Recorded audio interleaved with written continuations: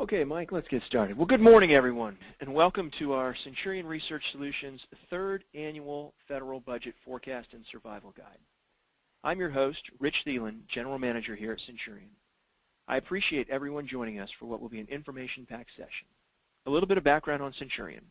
We track 27,000 plus federal government opportunities across multiple vertical markets and support all four of these major industry challenges. We provide leading-edge federal market research through our Business Intelligence Now product, enabling you to find more federal opportunities earlier. We offer actionable insight through our custom research and analysis offering. Our Opportunity Assessment Now tool allows you to make fact-based bid, no-bid decisions and manage the health of your business pipeline. Finally, we offer competitive pricing analysis, training and coaching to improve your business development process. Together, these products and services were created with one thing in mind, helping you, our clients, win more business. Today's presenter, Mike Lisagor, is the founder of CelerityWorks and Centurion's business development subject matter expert. A former BD executive and capture manager, Mike has been helping government contractors accelerate their revenue growth for decades. Additional budget research and analysis was performed by Centurion's Senior Research Director, Kathleen Sievers. We are recording today's event. An on-demand copy as well as a copy of the slides will be available tomorrow on Centurion's website. Finally, in consideration of your busy schedules, we will be continuing this discussion at our company blog right after the conclusion of today's webinar. So without further ado, Mike, take it away. Thank you, Rich, and the several hundred of you who have taken time out of your busy schedules to join us today. Clearly, these are tumultuous times. What is especially striking is the large number of variables that will have a significant effect on the federal government and the federal marketplace. Some of these variables have been called fiscal time bombs. So let's first discuss these 6 federal market uncertainties. Sequestration, which started in March after Washington failed to agree on a more measured approach to spending reductions, has since cut $55 billion, about 5% from the day-to-day operating budgets of federal agencies. The entire body of government has experienced a serious loss because of sequestration. Fortunately, the Defense Department recently found a pocket of money to avoid further furloughs. But the basic trade-off continues to be between capacity, measured in the number of Army brigades, Navy ships, Air Force squadrons, and Marine battalions, and capability, the ability to modernize weapons systems to maintain our military's technological edge. Which of these 2 major funding cut strategies materializes will have a significant impact on contractors.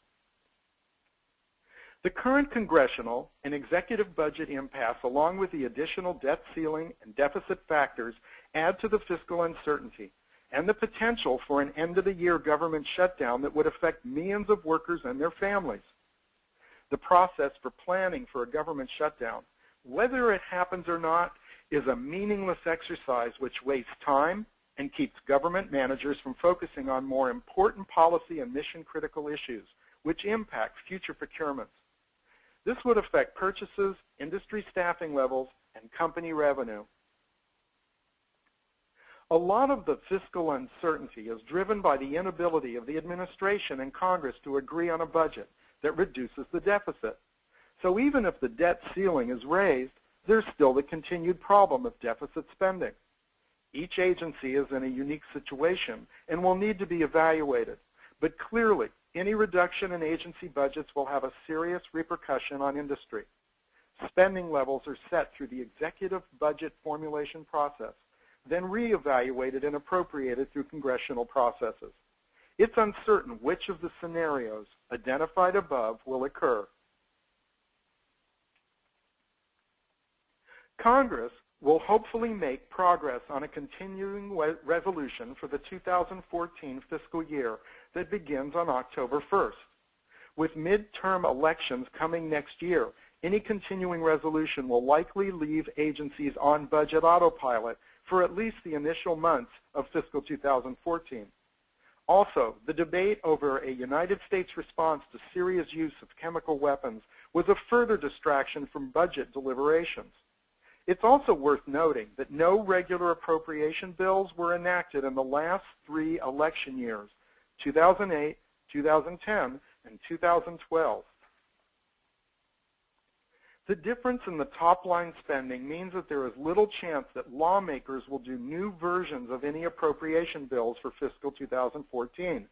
The House majority is sticking for now with a roughly $967 billion spending cap on discretionary spending, reflecting the 2011 Budget Control Act, while seeking to ease a restriction made by this law on defense spending. The Senate wants to replace the sequester demanded by the law with a mix of new revenue and alternative spending cuts and restore the law's original $1.058 trillion budget cap. If Congress and the administration can't reach a budget compromise, there is a possibility of the first federal government shutdown since 1996. 2 government shutdowns beginning on November 14, 1995, idled different functions of the federal government for various lengths of time until April of 1996. This most serious government shutdown in the nation's history resulted from a budget impasse between Democratic President Clinton and the Republican-controlled Congress over funding for Medicare, education, the environment, and public health. Last year's increase in lowest price technically acceptable contract awards has now turned into a substantial happening. We're seeing a disturbing trend of incumbent contractors losing recompetes to lower price competitors who are bidding as much as 40 to 60% reduced fully burdened labor rates and less than a sufficient number of staff to perform the work. LPTA procurements too often result in lowest price, barely acceptable awards. I think we all realize this is going to be an industry reality for quite some time, but let's not kid ourselves. The last time this happened, there were serious repercussions. Higher attrition rates, lower past performance, more business failures, and loss of corporate and agency knowledge and experience. So share your concerns with government contracting officers and program managers. Let congressional, Senate, and OMB staffers understand the negative impacts of LPTA. Okay, now is the time for you to hang on for dear life as we take a look at the overall 2014 federal budget projection data. Please keep in mind that you'll be able to download all of these budget charts afterwards for a more detailed look. So I'll just be making some overall observations as we walk through several budget slides. The 2014 budget appropriations requests for discretionary programs is $1.238 trillion, as reflected by the Mid-Session Review, or MSR.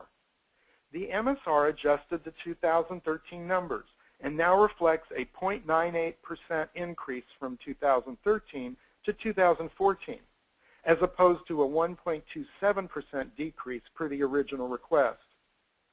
Though the 2014 request shows an increase, the downward trend starts in fiscal year 2015 and continues the next couple of years. With the adjusted numbers from the Mid-Session Review, the 2013 upward trend starts a year later than the original request. Starting with the fiscal year 2015 request, the discretionary budget is higher each year than the original 2014 estimates. The Department of Defense 2014 discretionary budget request of $615 billion is over 7 times the request of the next largest department, the Department of Health and Human Services, which requested $78.3 billion for 2014. The Department of Education and the Department of Veteran Affairs are the only other departments with requests above $50 billion. This chart does not include legislative and judicial branches, as well as some other odd ducks. While the Department of Defense had the largest 2014 discretionary budget request, the Department of Health and Human Services had the largest increase in their requests from 13 to 14, an increase of more than $6.3 billion. HHS had the largest increase in their 2014 discretionary request at 8.7%. This includes $205 million under the Affordable Care Act, which is investing in mental health services and support for safer schools, including training 5,000 new mental health professionals such as counselors, social workers, and psychologists. The General Services Administration is not included in this chart. GSA's increase from 2013 and 14 is 1,039%. But this dramatic change is due to the unique nature of GSA and their public building service, Federal Building Fund, which receives rents and offsets their discretionary requests. These winners gained more than $14 billion in their 2014 discretionary requests compared to 2013. The Small Business Administration has the sharpest decline, with their 2014 only $952 million compared to 2013's $1.92 billion. The Department of Housing and Urban Development saw a 30.4% decline from 13 to 14. HUD's discretionary budget is larger than SBA, so their decrease equates to $17.3 billion. These losers lost more than $53 billion in their 2014 discretionary request compared to 2013. This data reflects non-classified investments from Agency 53 reports. The figure that includes DoD classified would be $5 billion more each year.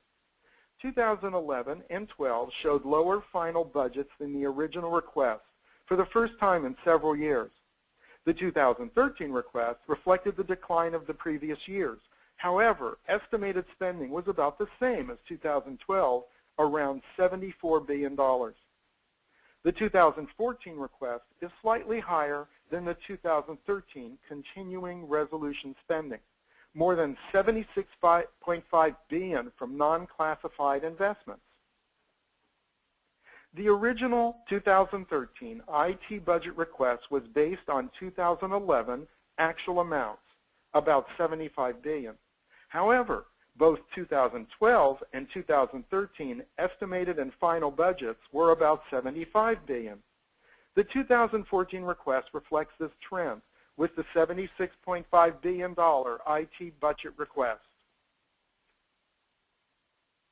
While the change in funding for current activities, steady state, or O&M, decreased from 2010 to 11, it has grown each subsequent year, with the 2014 request of $58.6 billion.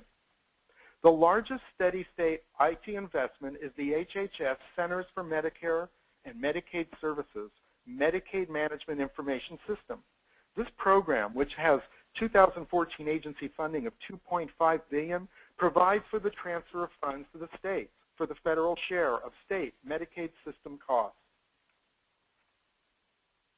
Now, new IT investments through Development, Modernization, Enhancement, or DME funding, also peaked in 2004 at $25.7 billion.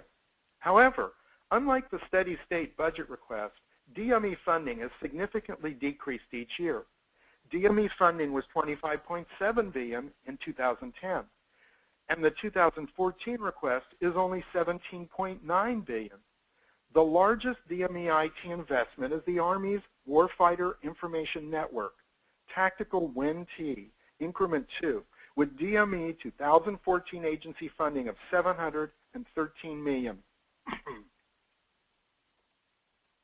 Both the defense and civilian IT budgets have grown over the last 10-plus years. The civilian IT investment funding peaked in fiscal year 2010 with $42.9 billion, but has shown steady growth over the last few years, bringing the 2014 request to $42.4 billion. The fiscal year 10 defense IT request was the highest, with $37.8 billion, followed by a sharp drop in 2011 to $34.4 billion. 2012, 13, and the current 14 requests have remained steady. though the 2014 defense IT request is the smallest since 2007 at $34.1 billion. These numbers reflect non-classified investments only, so classified investments would add approximately $5 billion to the defense IT budget. With the fluctuations of both defense and civilian IT budgets over the last few years, forecasting future spending can be tricky. This chart reflects forecasts based on a 5-year compound annual growth and a 10-year compound annual growth. The defense 5-year growth reflects the shrinking budget over the last few years, with a projected decrease of $4 billion by 2019 compared to the 2014 request. Defense's 10-year compound growth, on the other hand, incorporates growth over the first 5 years, translating to a positive compound growth, increasing the defense IT budget approximately $400 million per year over the next 5 years. As with the defense IT 5 and 10-year compound growth, the civilian IT 5-year growth reflects negative growth, and the 10-year reflects positive. However, the negative growth rate under the 5-year growth is much slower than defense, decreasing the civilian IT budget by about $100 million each year. The 10-year compound growth forecasts more significant growth over the next 5 years, increasing the civilian IT budget request to more than $49 billion. The Department of Defense DoD-wide IT investments has the largest 2014 request, more than $11.8 billion. Adding DoD's components, Army, Air Force, Navy, Marine Corps, increases the overall defense request to $34.1 billion. The Department of Health and Human Services and the Department of Homeland Security both have 2014 IT budget requests above $5 billion. While the Army, Air Force, and DoD agency combined 14 IT budget requests increased by $604 million over the 2013 continuing resolution amount, this was offset by the $625 million drop in the Navy's IT request, bringing the combined DoD 2014 IT change to a decrease of $24 million in 2013. The Department of Veteran Affairs saw the largest increase from their 2013 IT funding. This includes $251 million for the Integrated Electronic Health Record, up from $68.8 million in fiscal year 2013. The program holds solemn obligation to take care of our service members and veterans and to protect our diplomats and civilians in the field. These winners gained more than $1.8 billion in their 2014 IT budget request compared to 2013. Finally, the Department of Housing and Urban Development had the largest decrease from 2013 to 2014 at 36.31%, a drop of $167 million. The Navy and Marine Corps 2014 IT budget request dropped 7.7%. However, as their IT budget is very large, their 14 decrease equates to just $625 million less than 2013. These losers lost more than $1.2 billion in their 2014 IT budget request compared to 2013. Contractors can expect significant construction delays, especially non-politically safe projects. Renovations and improvements will also be delayed or canceled with a reduction in support services. Green projects are high-profile budget targets and may be put on hold.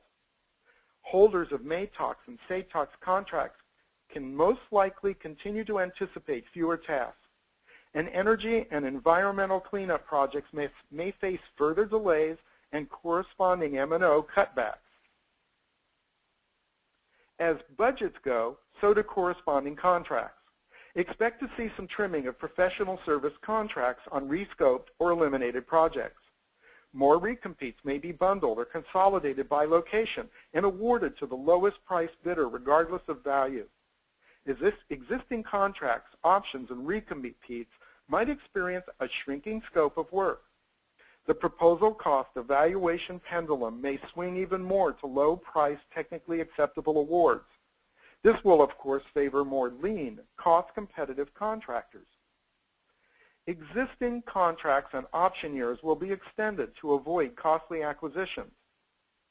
Now, while there appears to have been somewhat of a continuation of the slowdown of the government's hiring of contractor staff, the long-term direction may be greatly influenced by the increasing number of retiring federal employees, as well as any new administrative or congressional initiatives. Let's take a quick look at some of the hot programs, technologies, and agencies. Federal spending is shifting away from war. The return of troops from Iraq and Afghanistan and reduction in the manufacturing of new weapons is countered by a surge in healthcare claims and a drive toward greater efficiency with claims processing. Here are several presidential priorities which will probably be partially or fully funded. Creation of jobs in America. High technology manufacturing, which is establishing 15 new hubs across the nation due to the success of the Manufacturing and Innovation Institute established last year in Youngstown, Ohio. Clean energy research and development. Worldwide commitment to science and research. Protection of USA infrastructure, power grids, nuclear plants, air traffic control from hacking. Defense of banks, utilities, and telecommunications networks from cyber attacks, and the reduction in the deficit. I've left the detailed information for each of the hot agencies on the slides for your later reference. I'll just be highlighting a few of the opportunities for each agency. For instance, the two upcoming IDIQ contracts for the CIO and for the NIH. The 2014 discretionary budget request for VA is $64.5 billion. The President's priority is health care, investing in world-class care, including mental health for our wounded warriors, supporting our military families, and giving our veterans the benefits, education, and job opportunities they've earned. A top opportunity is the $155 million paperless disability claims processing systems, which could become a large IDIQ contract. The 2014 Homeland Security budget is $44.7 billion. Some of the top opportunities are the DHS Enterprise Acquisition Gateway for Leading Edge Solutions, Eagle 2, which is a primary vehicle for DHS at $22 billion, open to both large and small businesses, and expires in 2019. And Program Management, Administrative, Clerical, and Technical Services, PACS 2, for the Department of Homeland Security at $1.5 billion, which expires in 2014. Centurion's BI Now clients can access much more information about these opportunities by using the CRC numbers shown on the slides. The 2014 energy budget is $24.8 billion, a $1.7 billion increase over 2013. The first $153 million initiative supports modernizing the electricity grid through research and development for smart grid investments, cybersecurity for energy control systems, and permitting, siting, and analysis activities within the Office of Electricity, Delivery, and Energy Reliability. The second opportunity advances the technologies and tools for improved clean energy integration onto the grid through an $80 million coordinated effort within the Office of Energy Efficiency and Renewable Energy. The third provides $615 million to increase the use and decrease the cost of clean power from solar, wind, geothermal, and water energy. And the fourth initiative invests $365 million in advanced manufacturing research and development to strengthen U.S. competitiveness and enable companies to improve product quality and manufacturing processes while cutting production costs by using less energy. The 2014 DoD budget request is $615.3 billion and is over 7 times the request of the next largest department, HHS. It focuses resources on the Asia-Pacific region, reasserting American leadership in promoting security, stability, democracy, and economic growth, cybersecurity, and intelligence, surveillance, and reconnaissance. Two Army opportunities are the Intelligence Security Command, INSCOM, with a $7.2 billion ceiling, and with awards scheduled for February 2014, the $8 billion Train, Educate, and Coach, or TEACH. The Navy has a cyber warfare support contract worth $812 million that expires in 2016. Although I don't consider GSA a hot agency, it has been in the news more in 2013 than in the past and will continue to be a hot topic for at least two reasons. The relocation of the FBI from the Hoover Building. The new site requires at least 55 acres. Key factors will be a site that has a large buffer area for security and yet is close to both major highways and commuter rail. More than 11,000 people would work at the new facility. And the OASIS contract, which is currently in the proposal phase, has a scope that spans 12 areas of expertise. A companion to Alliant, it offers what Alliant does not and is split into two procurements, unrestricted and small business set-aside. The RFP was released July 31st, with proposals now due October 10th. In fiscal year 2014, the overall cybersecurity budget request is $13 billion, which boosts the IT budget by 2% and represents 16% of the total federal IT budget of $82 billion.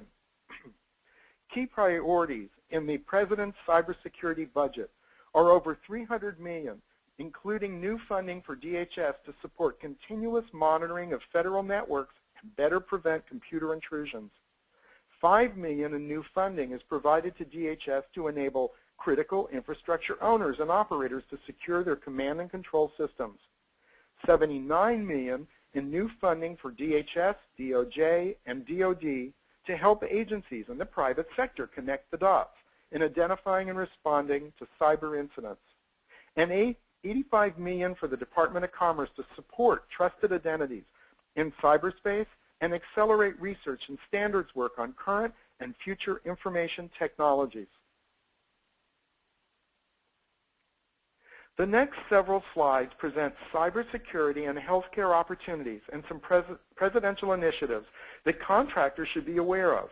All of these programs can be further explored in Centurion's Market Research Product Business Intelligence Now, or BI Now. I'll quickly discuss a few salient points about each program. Navy SPA War Pacific is a requirement for developing capabilities in cyber warfare support. Efforts are to examine the architecture, engineering, functionality, interface, and interoperability of cyber warfare collection, surveillance, exploitation, and attack systems at the tactical and national levels to include all enabling technologies. Now, reporting spending to the Federal Procurement Data System is much lower than initially anticipated. This may affect how a follow-on requirement is procured. It could also mean many task orders are classified and not reported. So a point could be made that cyber's hot, but not turning out a lot of visible procurements and task orders due to them being perhaps classified programs. Cybersecurity is a management priority at the National Energy Technology Lab. The program will provide research information technology support, which encompasses the full breadth of IT support for the NETL in-house research and development. The Army's ITES 3S provides IT services including enterprise planning, software configuration, and information assurance, as well as support services for cyber operations, continuity of operations, critical infrastructure protection, and disaster recovery. Ongoing operation support of HRSA Information Center, which serves as a national central point of entry for information and referrals on all of HRSA's programs. Services include developing, maintaining, and operating their ICICS electronic system, website, and database functions to store and facilitate publication information dissemination and distribution, and enable the full functionality of the associated Information Fulfillment Call Center. These efforts require expertise in a full range of information assurance disciplines. Services include design, software support, systems integration, installation, maintenance, certification, testing, training, configuration management, logistics, operations, and acquisition support. Activities require the highly specialized expertise resident in an innovative advanced technology organization that is not tied to a specific service or weapons platform and is independent of major weapons system developers. The focus will be on the military health system and Department of Homeland Security. This opportunity involves support services for inpatient and outpatient medical record coding and quality control, and training services at various naval medical treatment facilities in the continental United States, CONUS, and outside the continental United States, or OCONUS. This contractor will provide information technology services for the 88th Medical Group at Wright-Patterson Air Force Base, Ohio. The 88th Medical Group operates the third largest U.S. Air Force Medical Center and handles 315,000 outpatient visits annually. This management activity will provide healthcare support to the Department of Defense TRICARE overseas programs in locations outside the 50 United States and District of Columbia. The Air Force has a requirement to provide non-personal medical services totaling 91 staff members at both U.S. and international locations. The contractor will identify underlying causes, make necessary improvements to reduce safety risks, and establish processes in response to Sentinel events. Veterans Health Administration has a requirement for a full range of medical disability examinations at specified contractor locations, VA healthcare facilities, and medical treatment facilities worldwide.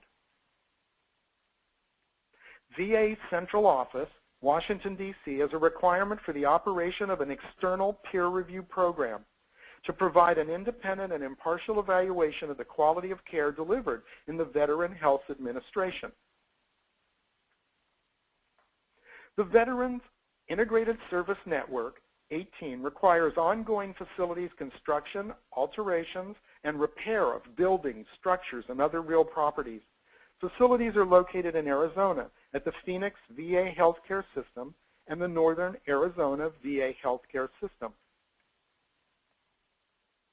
The following 4 USAID opportunities reflect presidential initiatives: provide advisory services, technical assistance, and training to create a well-managed urbanization, provide improved transportation, water, and sanitation, enhance the ability of urban and local governments to adapt to climate change, improve environmental management practices and pollution control systems, and improve disaster preparedness, response, and recovery. This FAA contract will support the building of the next generation air transportation system. The main functions to be supported are listed on this slide.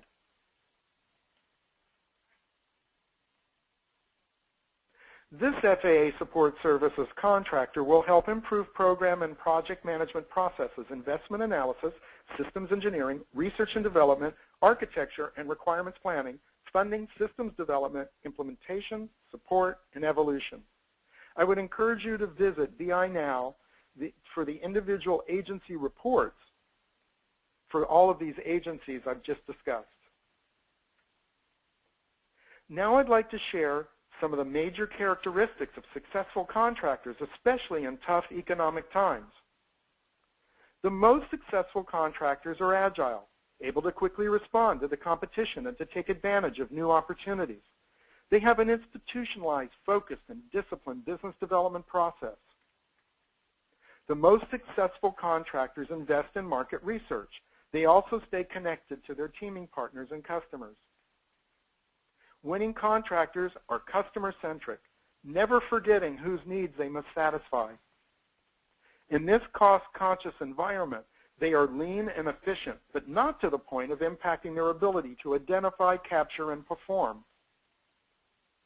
Having contract vehicles and knowing how to market and win task orders is essential, especially in light of congressional and administrative interest in encouraging agencies to bundle even more services. Winning contractors also know how to establish productive, long-term relationships with industry and university partners. They avoid making pursuit and bid decisions in the hallway, which means they have an established BD process and strong BD capture and proposal support. And most importantly, they have consistent, proven contract performance. I'd also like to add that Centurion has expert consultants who can help companies improve in each of these areas. At this point, based on my experience with government budget downswings over the last 35 years, I'd like to share 6 key tactics that contractors should consider implementing to mitigate budget reduction risks and to take advantage of any resulting opportunities. With the coming large reductions in most agency budgets, saving money will be the top priority. This capability should be stressed in your marketing offerings. Sequestration fears might result in a pervasive reprioritization of what is essential and the elimination of programs that are not supportive of new priorities. The challenge for at least the foreseeable future is for companies to operate at lower rates but still remain technical leaders. Companies should take a closer look at their cost competitiveness, supplemented with outside Centurion pricing analyst support if necessary. Like their agency counterparts, companies need to develop shutdown contingency plans to identify which employees will be at risk and which will be protected since they support critical government needs. And a communication plan should be developed to manage employee morale. Companies should take steps to strengthen their relationships with their customers. This will become extremely important when clients are making the tough decisions about which programs to cut. Contractors need to assess the fiscal spending risk to your existing book of business. If necessary, use outside consulting support. For each current project, they should develop a one-page description of the potential negative impact to government operations if the contract's funding were to be affected. Then discuss contingency plans with existing government customers and share the one-page impact statements where appropriate. Also, develop existing new business revenue and sales projections for best, most likely, and worst-case scenarios. And most importantly, adjust indirect spending as necessary. Contractors also need to take a careful look at the portfolio of products and services they provide to the government. Assess which portfolio elements have a clear value proposition and proximity to deep mission criticality and which do not. Candidness about mission criticality in your company is a key ingredient to making this work. Centurion's federal business experts and analysts can help facilitate this examination and perform the necessary market research. Once the conviction is established, the hard work is associated with planning for reductions in the offerings that will lose future marketability and increasing your investments where the demand will be certain. I hope you can join me for the next Government Contractor Knowledge webinar on Tuesday, November 19th, as we share the state of lowest price technically acceptable procurements, including significant insights from both government and industry.